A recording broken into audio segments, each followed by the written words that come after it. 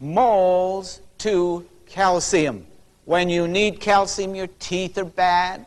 We find the bones begin to break down. Arthritis begins to settle in the body. And we get atherosclerosis, and we get arteriosclerosis, hardening in the arteries. When this calcium gets settled in the body, we may need it, but there are other things now that may keep it in solution. Sometimes it comes out in a knob. Sometimes it comes out in the joints, causing a hardening there in that body. Now, I'm just bringing this thing out because people don't realize that this chemical element, only one out of them, out of the 16, and a few of them I'm going to mention here now for you, and to show you the value that's in these chemicals. We talk about calcium. Now, you should ask me, where do we get it? Where do they come from? Huh? Did you know that calcium is found possibly highest in our milk products? And yet again, so many people say you can't take milk. You can't use milk.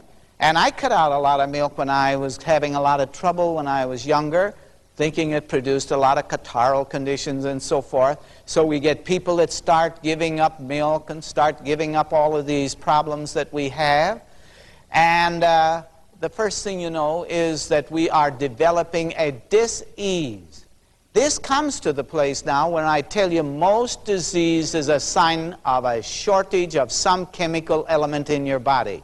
Just hear that and measure it and go along with me as I go along.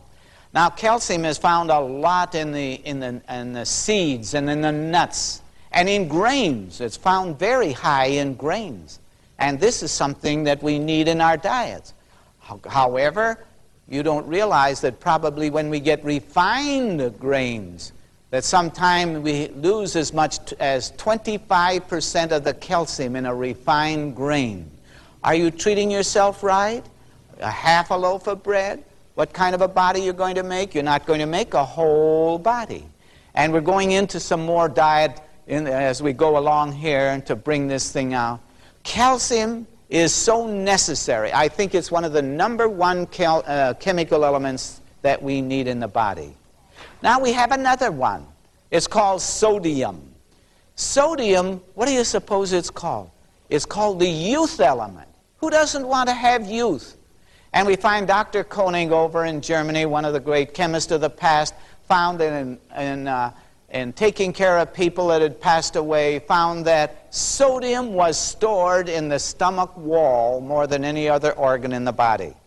He found that sodium was stored in the second highest organ, that's in the joints. That was in the joints. And in calling it the youth element, we found out your digestion is bad when you don't have enough of that sodium.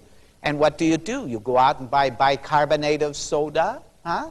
Everybody wants soda to neutralize these acids in the body. Now, I want to come to this now and very shortly and show you that there's a sodium, and a sodium.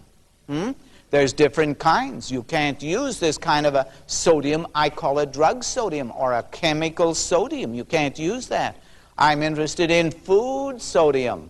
This is a lecture now on the proper nutrition for your body with all the chemical elements that you must have in order to have a good body. It's not just a raw diet. It's just not a juice diet. It's just not on one kind of food because it's a natural food.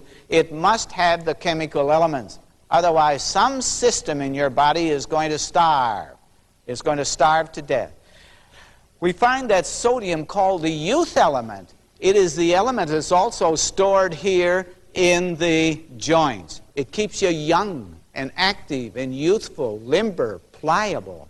What a lovely thing to think that a chemical in the ground can be used to keep us young. Do you know, I visited probably more old men than anyone else I know of in this world.